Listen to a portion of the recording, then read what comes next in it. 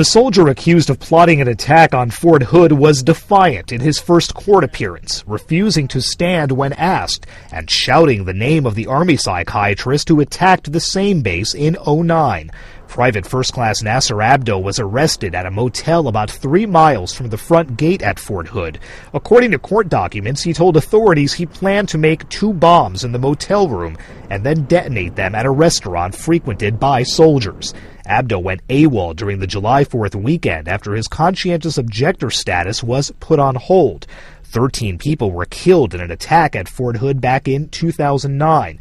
That was the worst mass shooting ever on a U.S. military installation. Police this time say they probably would be facing a similar tragedy if Abdo had not been arrested beforehand. The 21-year-old, who is Muslim, is also facing separate charges of possessing child pornography.